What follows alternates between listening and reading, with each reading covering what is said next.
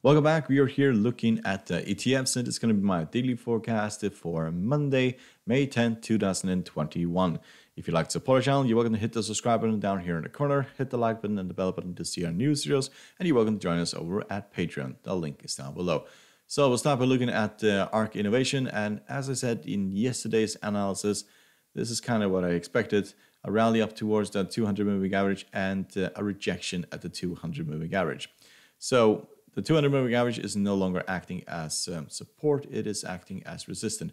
Whether or not we manage to break through here, well, we'll probably run into the 20 exponential and then continue breaking down. That is a possibility, but it's a fairly big rejection here at the 20 exponential moving average. We're still up, as most of the tech market is, and the CDF is basically just tech stocks, most of them. So if we look at technical indicators for ARK Innovation, we can see that the MACD is very bearish. We are on the edge of being oversold in the RSI. It is fairly bullish at this point. So CCI is bearish and the stochastic is still bearish. You can see that we were significantly outside of the Bollinger Band here. Expectation was that we're going to get a much bigger rally, but this is quite a fairly pathetic rally actually, considering how overstretched this actually is. If we were to rally from here, we'll most likely run into massive resistance at the middle of the Bollinger Band. That's up at the 50 moving average as well at 120 if you basically get to that. To the downside, if you take out this bottom, then we'll head all the way down to 95 at the 300 moving average. So let's look at DVI. So DVI is continuing to rally. It is getting fairly overstretched at this point. You can see that we have been outside of the Bollinger Band for several days now, and it's only a matter of time before this snaps back towards the middle of the Bollinger Band. So at this point, the farther this goes up, the bigger difference it becomes, and at the point is a drop of 3.6% to the downside if we were to drop towards support as we did right here.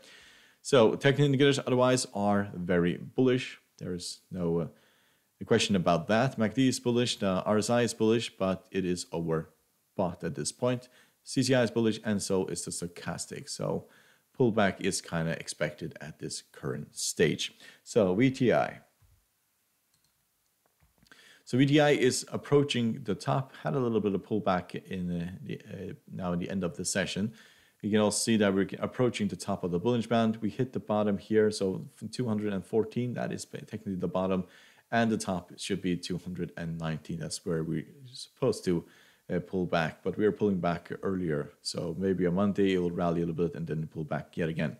If you look at technical indicators, they are fairly mixed. MACD is bearish, the CCI is bullish, that's the RSI, is bullish, the CCI is becoming bullish, and the stochastic has just crossed the signal line, but still we need more clarity whether or not we are going to head into a bullish territory. So at this point, we could see a pullback towards the middle of the Bollinger Band, or the bottom, it should be massive support. So let's look at MCHI. So we are just stuck here at 200 moving average. If you look at other technical indicators, they are technically very flat, but we have also there's nothing been happening the last 4 trading days. We had a bigger pullback on Tuesday, but otherwise the last 3 days nothing has really happened. MACD is still bearish and the RSI is flat, the CCI is in bearish territory, and the stochastic is also very bearish. We did rally and then we broke down, so we could see a breakdown here on Monday. If that occurs, then we could drop all the way down to the 300 moving average, and that's a drop of 7.7%. To the upside, 20 exponential, there's a rally of give or take 1.5%. That should be major resistance. The same goes for the 50 moving average. That's a rally of give or take 3% to the upside. So it is to be seen. There needs to be more clarity whether or not we're going down or we're going up in this ETF. So IVV. So yes, this is getting fairly out of hand. So we did fall earlier this week, and then we rallied. So this is a rally of give or take at this point of 2.5%. We're getting really overstretched here in the Bollinger Band, and pullback could be expected. Technical indicators are very bullish, and yes, this is basically breaking the all-time highs for this ETF. You can see how far we have come since the drop last year when the coronavirus started. We are basically a rally of 85.64% to the upside, or give or take there.